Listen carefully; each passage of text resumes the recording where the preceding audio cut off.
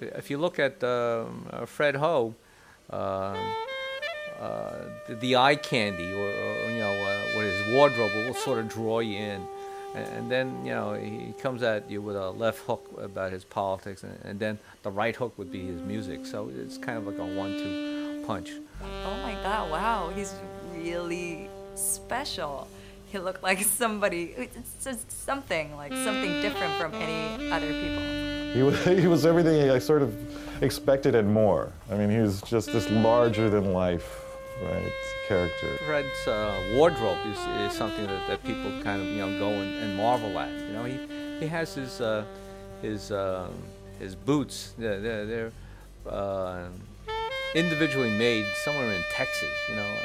Most of my clothing designs, my Afro-Asian couture concepts, are an exhibit right now at the Charles Knox Gallery in Harlem. Well, I do this stuff because I wanted to be a liberated Asian American man that had Afro-Asian textiles and concepts, but also, be a gender bender.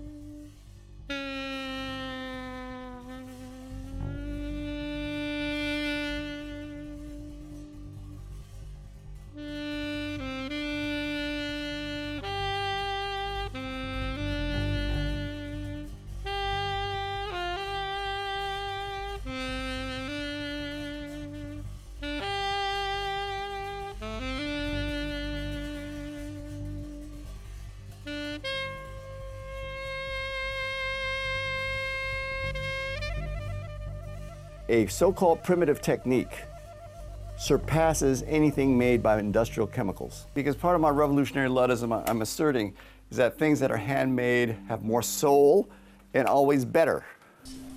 My name is Fred Ho. I'm a 55-year-old stage 4B metastatic cancer fighter, a retired baritone saxophonist, composer, bandleader, writer, producer, revolutionary matriarchal socialist, aspiring Luddite, and someone who I guess would be self-described now as a professor of revolutionary imagination.